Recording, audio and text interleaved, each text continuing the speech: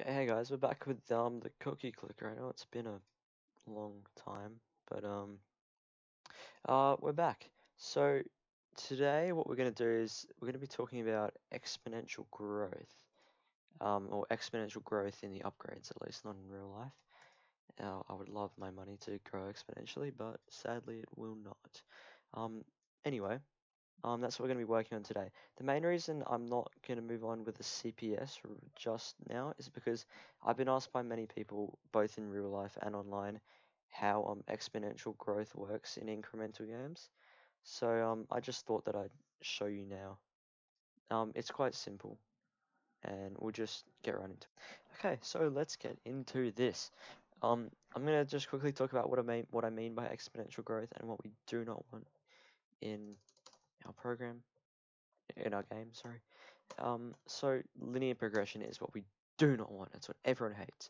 So that's when our baker price goes up by 1 each time. So it starts at 20. The next time you buy it, it'll cost 21. The next time you buy it, it costs 22. The next time you buy it, it costs 23. And then guess what? It costs 24 the next time, and it goes on like that forever. And it just becomes incredibly easy to buy upgrade. You tap it twice and you get a new upgrade, and it's just incredibly boring because there's just no progression, there's no challenge, it's just tapping buttons. um I mean, that's what cookie clicker is, but that's whatever. So we want exponential growth. So the first upgrade may cost 21, but the next one will cost, sorry, the first upgrade costs 20, the next one will cost 21, but the next one after that will cost 22.5. The next one will cost 24. The next one will cost 26. Next one will cost 30, then 34, and then eventually you get to like 256, and then the next upgrade is 298, and then you go on again. You're like, it costs $11,224, and then the next upgrade above that is like 1,500, 15,000. Sorry. So that's what exponential growth is. It increases by an exponent, which causes the price of it to increase exponentially.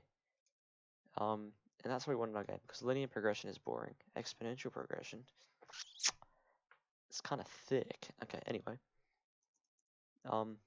this is quite easy to implement in programming.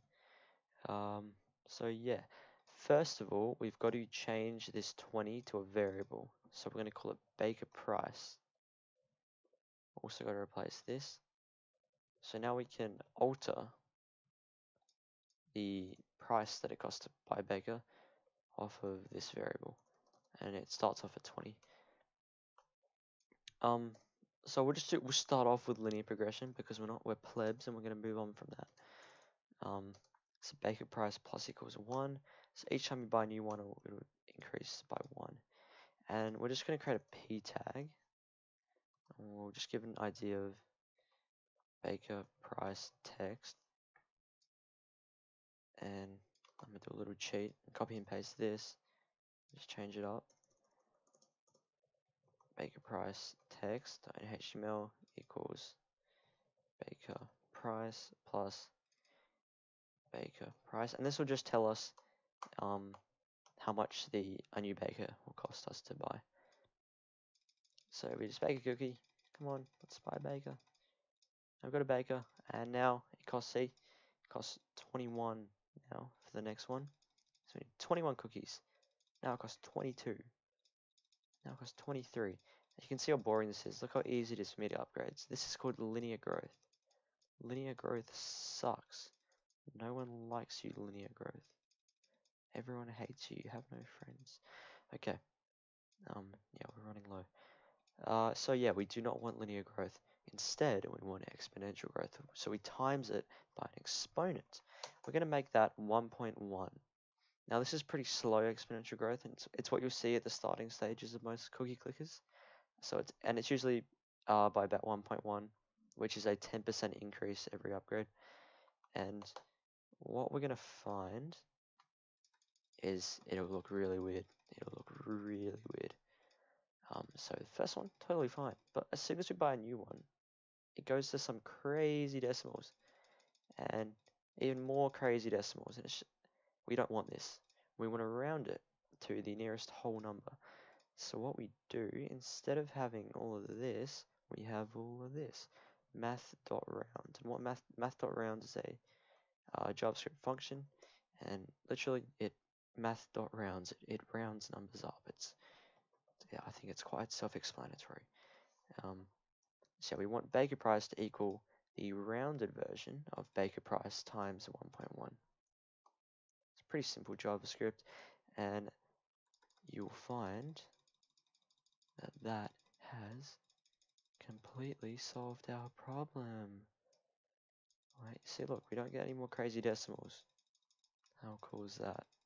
So look, it increases by 3 now. So currently it's increasing by 3, so Baker price is 35. Boom, it just increased by 4. That's called exponential growth. Let's raise this exponent to something a bit bigger, so 1.7. So now the price of the Baker will increase by 70% each time. This will just give you a visual representation of what exponential growth looks like. So it started off at 20, and now the Baker price is 34. So we'll see another 70% increase. Now it's 58. And now it's 99. And as you can see, it's becoming harder and harder for me to get a new Baker. I'm having to tap more and more to get a new Baker. Having to butterfly click my mouse. Come on, let's get one more upgrade. This has got to like bloody 400. Yeah, 486. So yeah, that's exponential growth. That's so cool. We've just implemented that. We're going to change it back to 1.1 because we want an easy experience to start off with. And in future upgrades, we'll increase that exponent. But yeah, so that's how you implement exponential growth. Hopefully this video was tutorial. I'm going to start uploading more videos on this cookie clicker just because I think it's really cool. It's like really has some really cool concepts behind it. Next one, I think we will do the cookies per second. So that involves this cool little function over here, set interval. Let's give you a little taste test. This is what we're going to be using next video. So yeah, thank you for watching. I hope it helped you out. I'm going to be posting like follow-up videos with less of a gap than the last one. Last gap was like 6 months, so I'm sorry about that. The next video will be out pretty soon, I hope. So yeah, drop a like, drop a subscribe if you want.